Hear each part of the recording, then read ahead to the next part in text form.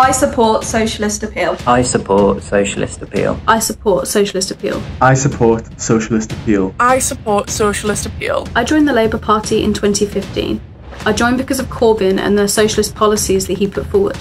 I'm also a supporter of Socialist Appeal. I'm a proud Labour member and a proud supporter of Socialist Appeal. I've been an active Labour member since 2016. I've organised Get Out the Vote campaigns at university. But like many members, we're disgusted that Keir Starmer and the right wing are now attacking us more than they're attacking this criminal Tory government.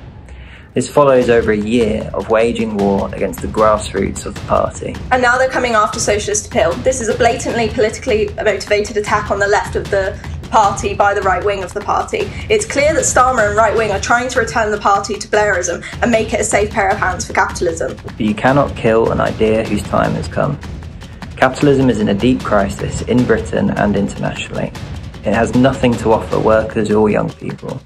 Only Marxism can explain why this is and explain the world around us. And only socialism can offer a way out of this crisis. Marxism has a long history and tradition within the Labour Party, from its inception under the Marxist Social Democratic Party to its influence on famous left-wingers such as Tony Benn. And Socialist Appeal is a legitimate component of the Labour movement. We're a Marxist tendency, the Marxist voice of Labour and youth, proudly defending the ideas of Marxism and socialism in the Labour Party and the trade unions. While Starmer is attacking us, the Tories are getting away with murder. So we will not be cowed by this intimidation. We will not bury our heads.